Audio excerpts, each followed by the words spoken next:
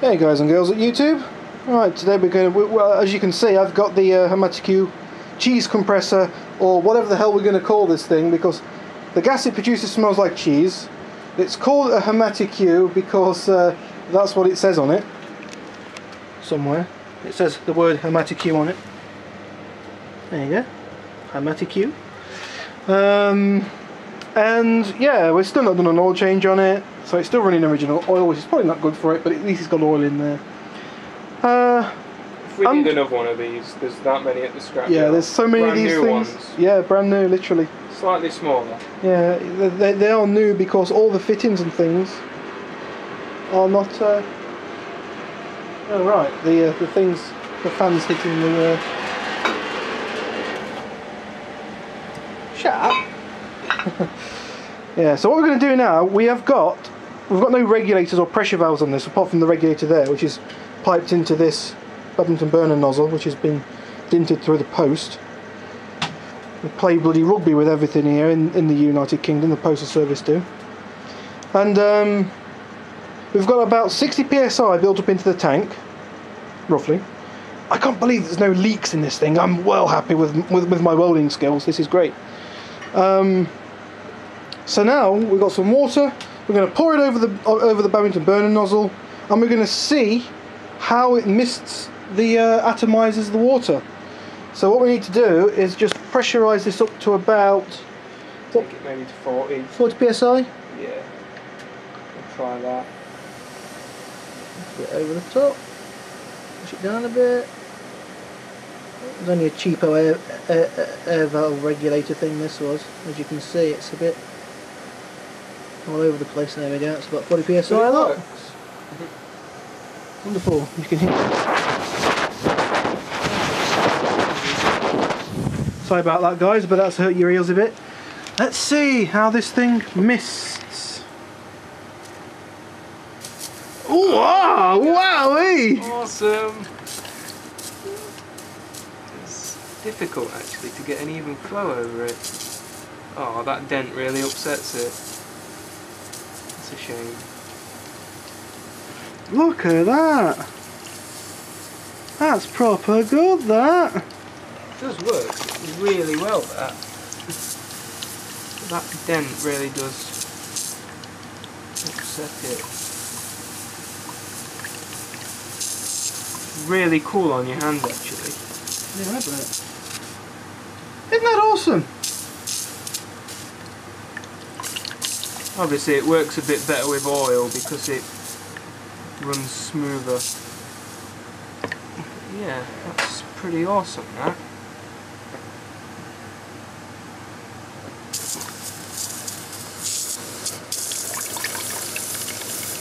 Look how that works, guys and girls. It's actually making a really fine mist. Oh, let's turn it upside down because both the dints are in the bottom. Yeah. Where's the two holes? There we go, right there. Now it's the dints are at the bottom of it. Let's see how it works now. Whoa, that works a bit better, doesn't it? Oh, if we could get even flow over that, that'd be fantastic. That's pretty even now, so that's looking really good. Yes, how many PSI? No, we are losing pressure. gone down? Lol. I'm not actually losing tank pressure, it's just the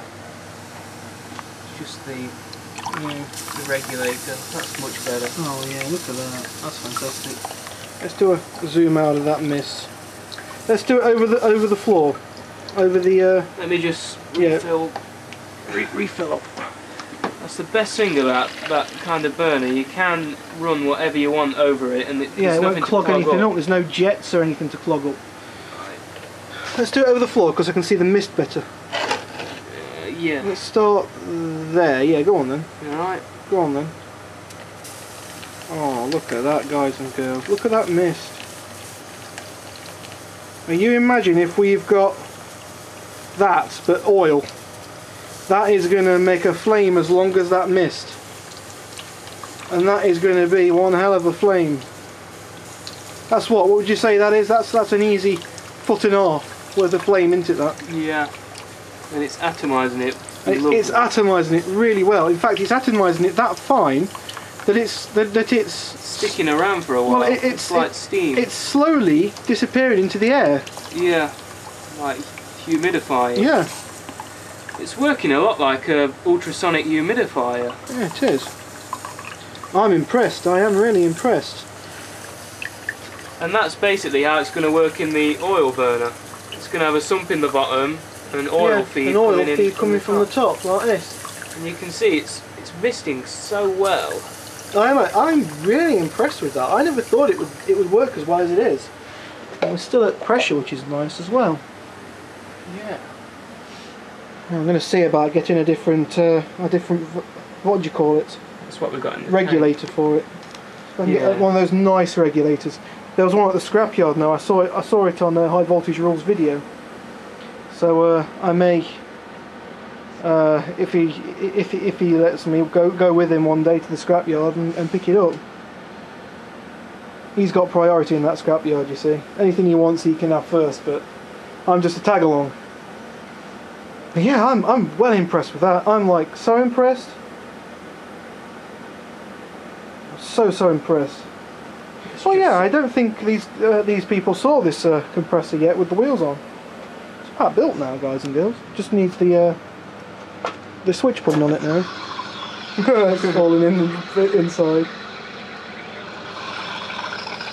Oh, you can tell that's high pressure. Yeah.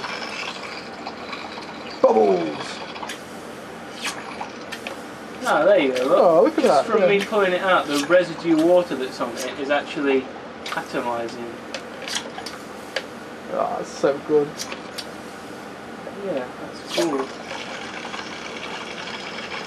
That's awesome! It's the first time we've had that nozzle out of the packaging. We decided to inspect it when we first got it, but I just literally chucked that. It's the first time it's had compressed air going through it. Yeah, I literally just got all that and soldered it all together. That's a brake pipe union, that is. On the back plate of the end cap on a copper pipe, and then that's just screwed into the brake pipe union. It's 1/8 British Standard pipe thread. And literally all I did was I soldered it all together, literally got it all really hot, soldered it all together, and just drilled through the whole thing, through it all. And then, as you can see, it's perfect. That's survived 60 psi, and that's about what we're going to be running it at. Yeah, it'll probably take more. It's just a shame about those bloody dints. He rates it up to 80 psi. We'll see if we can. I'm actually quite happy that those dints didn't do that much performance, especially when you hold it upside down like that. You can see where the dints are. If you hold it and put it so that it's coming from the top, it doesn't affect it that much. I need to put this somewhere safe. Yeah, back in the drawer. Pull the pipe. There you go. Yeah, so there you go, guys and girls. How awesome is that? Babington burner nozzle test run, and it works fantastic, even with dints. Just obviously, if dints are in the wrong place, then it's not going to work. It's getting cold in here. I think we need to put the heating up a bit. I need to give the fire a poke again. Watch this, guys and girls. I'll give this a bit of a poke. Flame. This was literally all the crap I swept up off the floor. And I've just chucked it back in the burner. Like all the old ashes and stuff. It's all oil covered and everything.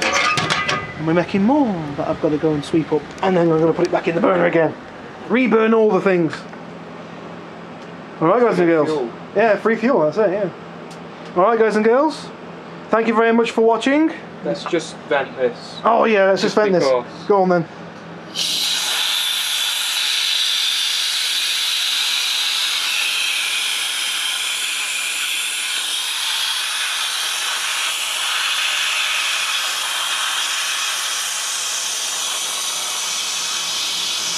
Wow, that made the ears ring a bit.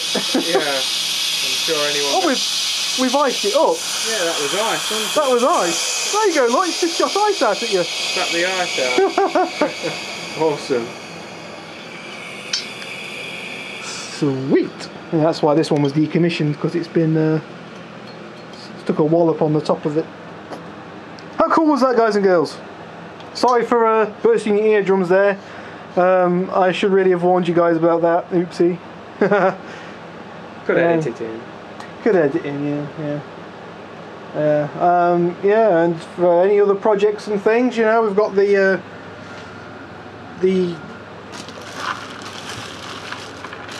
unbury it first.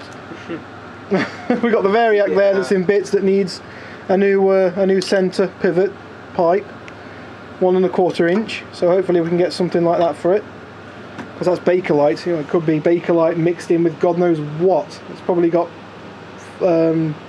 asbestos in it and all sorts. That. So yeah, so another one of the videos to look out for, guys and girls. We've got the computer installation there. Just generally everything else. I'm uploading a video at the moment. It's taking ages because our internet's going really slow. But yeah, keep a lookout, guys and girls, and I'll catch you on the next video at some point in time. Thank you for watching. Peace out.